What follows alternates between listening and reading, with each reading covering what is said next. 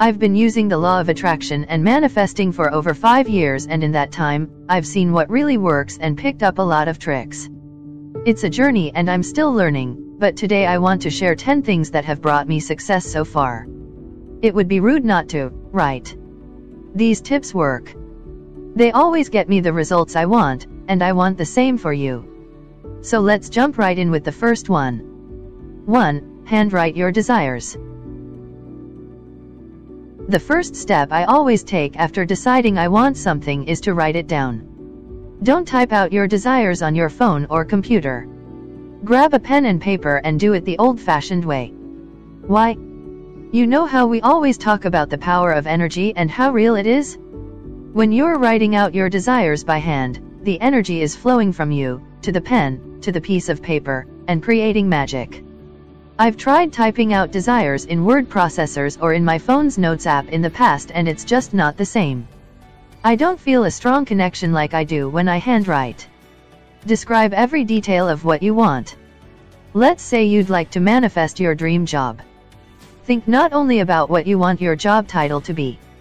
Think about the salary you want, the location you want to work in. What does the building look like?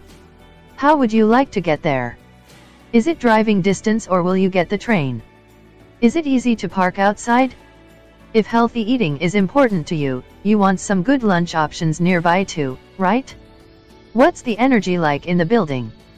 Is it buzzy and fast-paced? Is it peaceful and quiet? What are your colleagues like? Do you hang out together outside of work? How do they treat you? And most importantly, how do you feel when your alarm goes off every morning and it's time for work? Are you excited, ready to go? How do you feel when you step into that building? Do you love what you do? Is it fun? Challenging? You're designing your dream life here. Be very specific, because you will get exactly what you ask for. Just in case you do forget anything, I've recently started adding the words, "Thank you for this" or something even better to the end of my notes. One last tip for writing out your desires: use the present tense.